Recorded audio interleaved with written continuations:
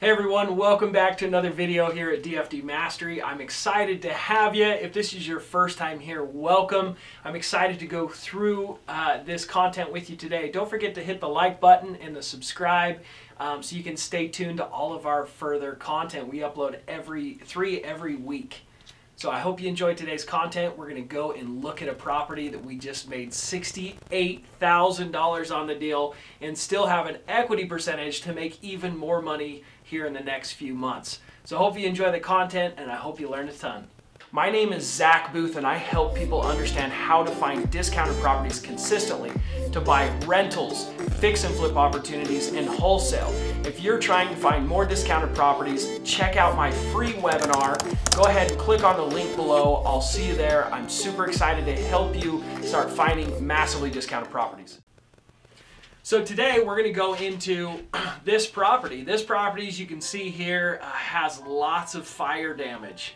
We found this property through driving for dollars, of course. The best marketing strategy out there. Go to dfdmastery.com and learn how to find more off-market deals for yourself for your own investment business. But this burnt down house, it was an obvious one that we added to our driving for dollars list. It had boarded up windows. The yard was dead by the time we found it. It was an obvious fire damaged property. So going through the inside of this house, you can tell that they've gone through and actually painted all of like the charcoaled, I don't know if that's the right word, all of the burnt timbers and studs and the framing of this house. This house is going to need all new electrical, all new plumbing.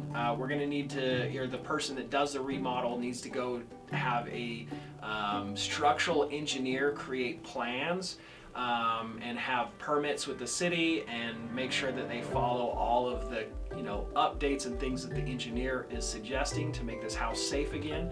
So this is a very extensive remodel. As you can see up in the attic area, that got burnt really bad. That's where most of the fire was.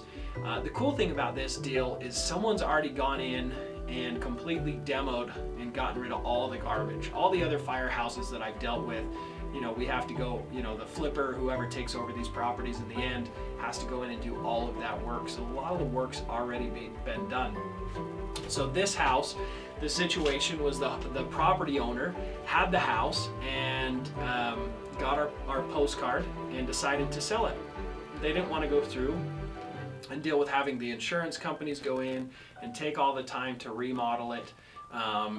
So they could either turn it back into a rental or sell it. They'd opted to just take all of the insurance money and pocket it and sell the property as is.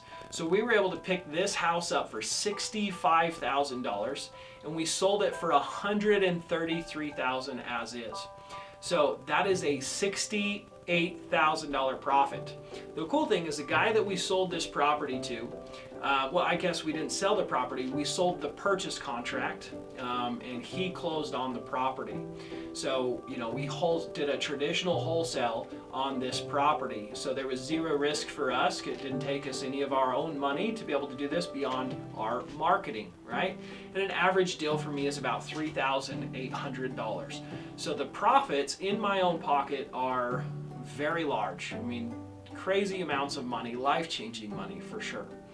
And so this deal, we were able to pass it on to our flipper, and we also made an agreement with the flipper that once he went in and did all the work and remodeled it and sold it, we would split the profits on the back end. So we're hoping to make over another $10,000 or more, maybe quite a bit more, I don't know, but regardless, we're doing very well already on this deal.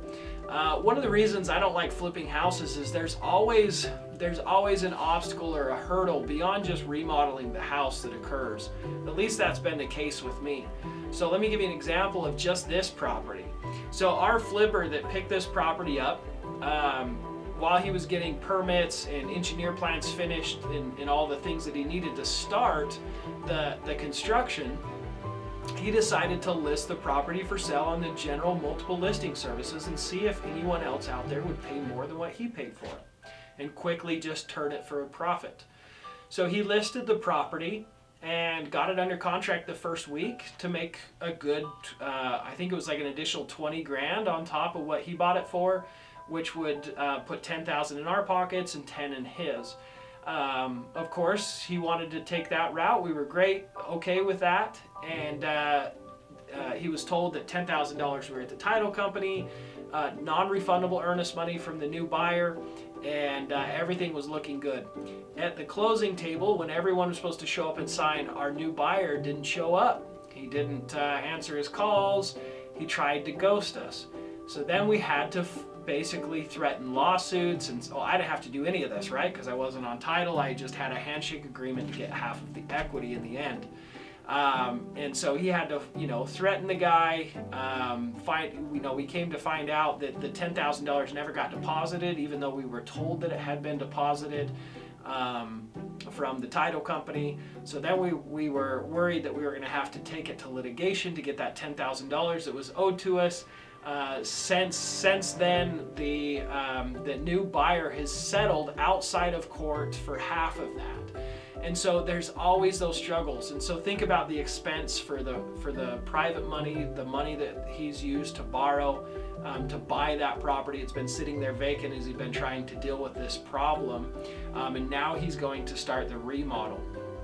So there's always hiccups. We just got done with another property.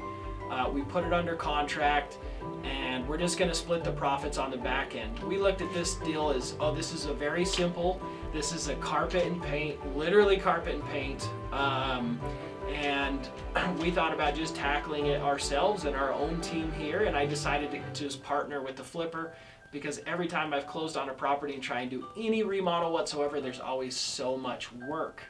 So we partnered on this deal, and the previous tenants or druggies broke into the house. We realized that there's meth contamination, so there's now meth cleaning that needs to happen, which takes a couple weeks, which adds a few more $1,000s in meth decontamination, and roughly a couple more $1,000s in money costs.